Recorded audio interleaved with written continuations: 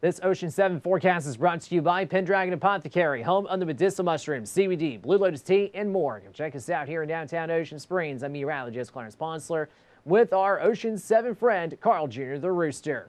Our cold front's moving through our area this Thursday night. We do have some precip threats showing up on this futurecast product, so you may need to dodge a few rain showers this evening with lows dropping to the mid-40s, so not a cold night compared to what we had recently.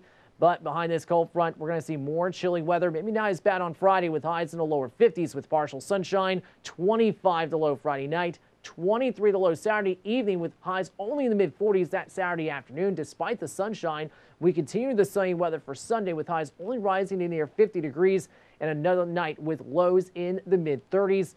And for those next couple of nights, especially entering the weekend, you're going to have to protect the plants, the people, the pipes, and whatever extra precautions to take for that extreme hard freeze. That was brought to you by Pendragon Apothecary.